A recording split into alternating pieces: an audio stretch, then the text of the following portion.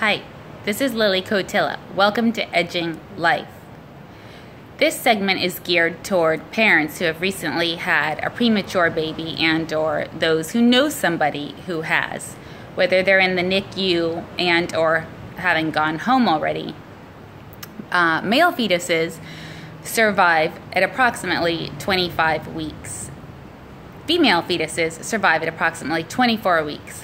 This has to do with lung maturity, and levels of testosterone present. But in the case of this video, I'm going to discuss lung maturity. While in utero, fetuses don't breathe air the way that babies or adults do. They're fed all their nutritional value, including oxygen, through the umbilical cord via the placenta. And the nose has plugs, and the mouth is filled with amniotic fluid, as is the surrounding environment. So technically speaking, the inside and outside of baby or fetus milieu is one and the same. There's no differentiation between inner and outer world.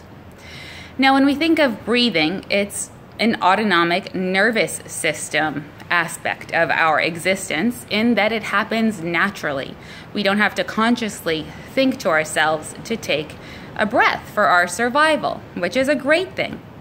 When it comes to preemie babies, however, the neurological wiring isn't that enhanced in terms of connecting the mind, the autonomic nervous system aspect of the mind, to the breathing through the nose or the buccal cavity, the mouth. So the current hypothesis, or one of them, on preemies and or SIDS in general, sudden infant death syndrome, has to do with a baby not being able to pick up its head and move it out of the way of a carbon dioxide bubble that surrounds the nose and the mouth, and ultimately the baby asphyxiates. If it can move its head, that would be ideal. One could put a light oscillating fan to make sure a carbon dioxide bubble doesn't form.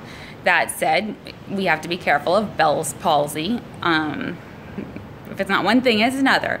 But my hypothesis on SIDS and decreasing the onset of it has to do with increasing the neurological connections in the subconscious, unconscious mind of the baby to the nose and mouth.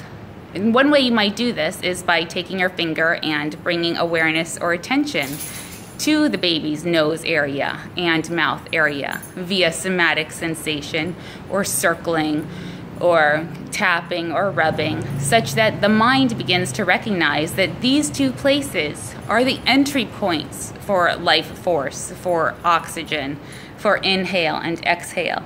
Because as stated before, when in utero, there is no demarcation line of existence from inner and outer world. In utero, the fetus is connected to the amniotic fluid and the surrounding womb of mother. So I believe that, especially in preemies, the more connections that are made between mind and breath holes of face, the decreased likelihood of SIDS.